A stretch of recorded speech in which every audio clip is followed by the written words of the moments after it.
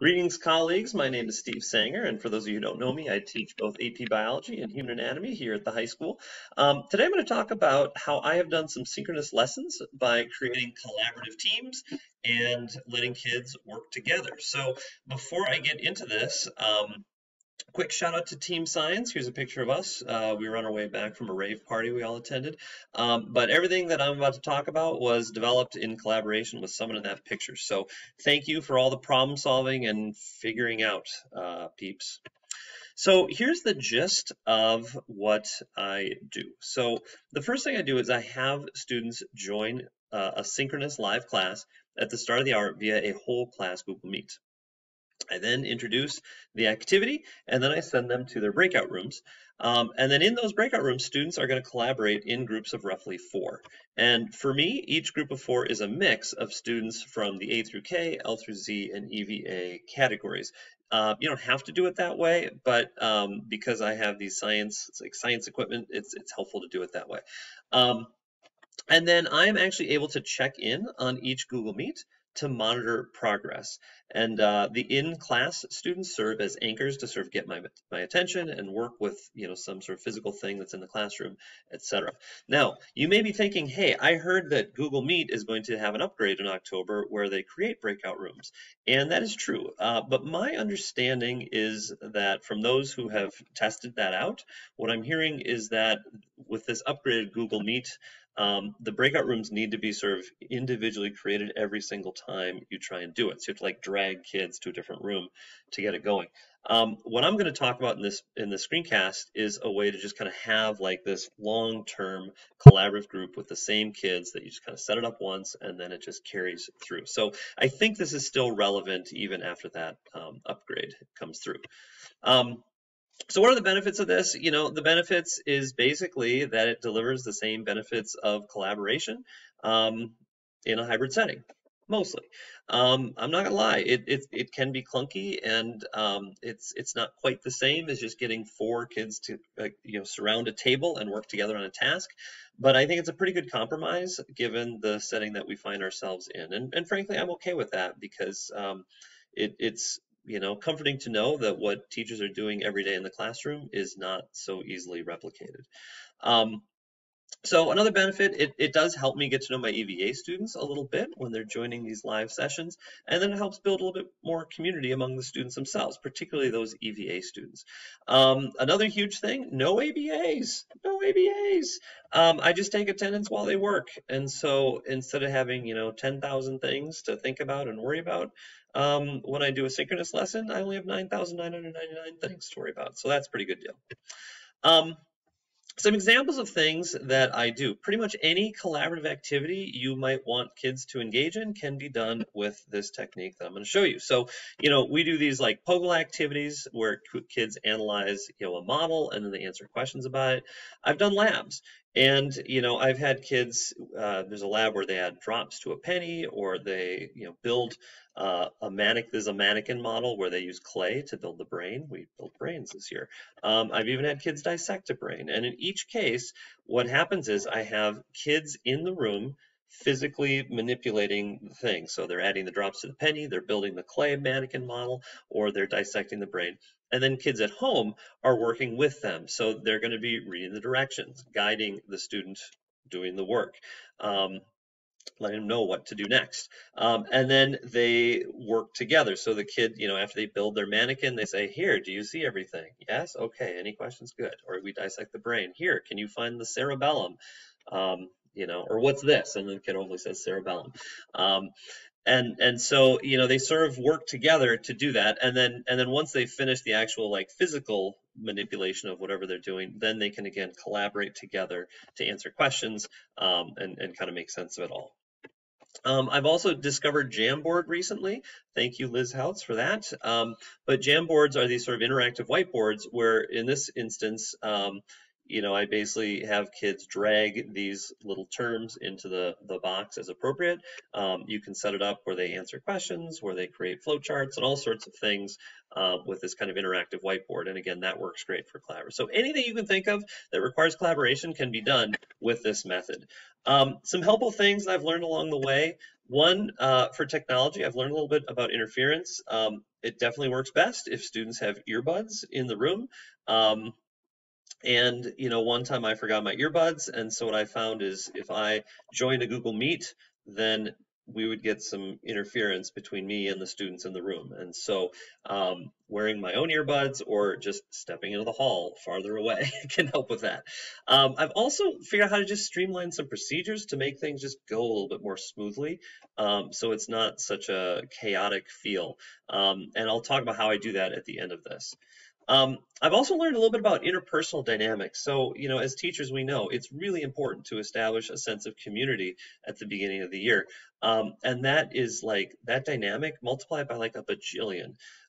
With these Google Meets, the students they feel awkward. They just do. And so it's really important to try and encourage them to build some community. So any kind of community builders you can do within those groups are helpful. I, for example, was shocked to discover one of my groups was only communicating through the chat. Like they would not unmute their mic and just talk to each other. They were only doing things in the chat, which was shocking.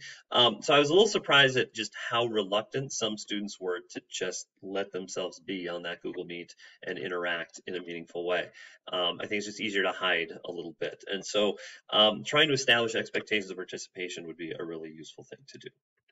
So if at this point you are not at all interested and you're like, you know what, thanks, but no thanks, I just don't think I'm going to do this, you should just stop right now and go away, because now I'm going to get into the nitty gritty of how do I actually set this up. So if you're kind of thinking, this might be useful to try and do a little bit more collaboration and set up some groups, keep watching and I'll just kind of walk you through the step by step. So step one, you need to go to the Google Chrome Web Store and find this Mute Tab shortcut. Install that and unleash the power of silence. Alt-Shift-M is a keyboard shortcut that you're going to want to keep in mind. So Alt-Shift-M, but you need to have this Mute Tab shortcut for this to work. And we'll get to why we need this later.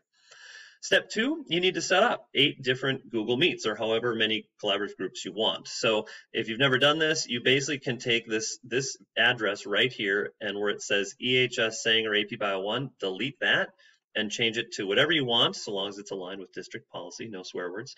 And then you can just have 8 sessions like that.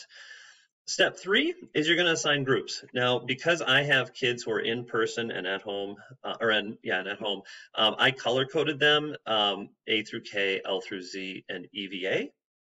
But again, if you choose to just have groups of one type of student, that works fine. But I color coded them. And then step 4, post it to Schoology in an easy to find place. So Liz Houts and I teach AP Bio together, and we created this lovely table that has everything they just kind of need to access all the time. It sits at the top by their week at a glance. And you can see there's a breakout room link. So whenever I say go to your breakout rooms, they just click that link and it just lives up there and they can always access it. Now, once it's time to actually use these in class, this is sort of the cumbersome part. So I'll show you my workflow and how I manage this to kind of keep myself from going crazy, because there's some tricks I learned along the way that really helped a lot. So here's what I do. So first of all, you open your breakout rooms, and very importantly, I'm going to grab that tab and I'm going to pull it out into its own little spot so that I don't have my 5,000 tabs scrolled across the top. Okay, clean sheet now. And then what I'm going to do is I'm going to start to open them in reverse order. So number 8, number 7, and I'll pause and now unpause that the job is all done. So that only took, it's dinner time. That took like 45 minutes. No, it only takes a few minutes. And the thing is, you can do this in the morning and then it's done and just leave it going all day long. But I will warn you that it does drain the power on your computer. So you probably will want to keep it plugged in or charge frequently. So note that by opening them in reverse order, again, I started with 8 and I went down to 1. What that means is my Google Meets are now in order. Group 1 is here, Group 2 is here, Group 3 is here, Group 4, 5, 6, 7, 8. So they're all, so now if somebody's like, I'm in Group 3, I can be like, oh, 3, boom, there you are, okay? So I've done that, but I'm not fully complete with opening yet. So next, I need to go back to my Google Meets, and once they're all there, I kind of go back to 8, and now I have to join them all. So here's what I do. I click Join Now, and then I click to get rid of that little thing. I hit pause or mute on there, and I mute my camera. And then, very important, you ready for this? I'm going to hit Shift Alt M all at the same time. And what Shift Alt M does is it mutes this tab, which means when the students get on there, I can no longer hear them. If you don't hit Shift Alt M or Alt Shift M all at the same time, then they won't be muted, which means you're going to have 8 groups of kids all jabbering away. Okay, so I do my next one. Join. I hit mute my mic, I mute my camera, Alt Shift M. Now the students are muted. So I have to go through and do this for all of my breakout rooms. Once that's done, then I'm ready to go. So when the students join and they're getting ready to go, then what I do is I say, okay, now it is time to take attendance. So I say, students, I need 5 minutes of me time. Just give me a second. And then what I'll do is I'll look at my breakout rooms and I'll say, okay, there are 4 people.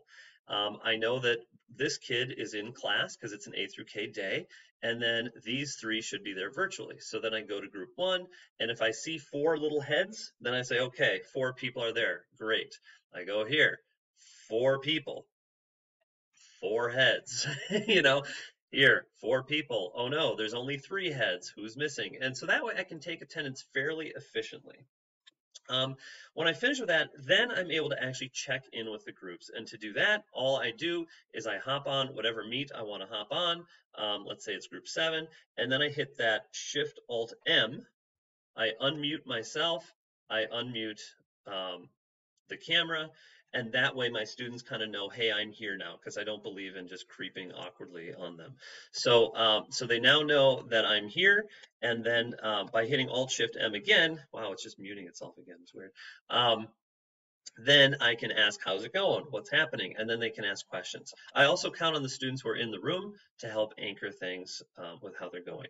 So that's all I've got. Hopefully this is helpful for you. Like I said, I've been able to do some pretty interesting things, and it really is helpful to not have to worry about the ABAs, and I think it's kind of good for kids to be meeting synchronously with groups anyway. So thanks for watching, everybody.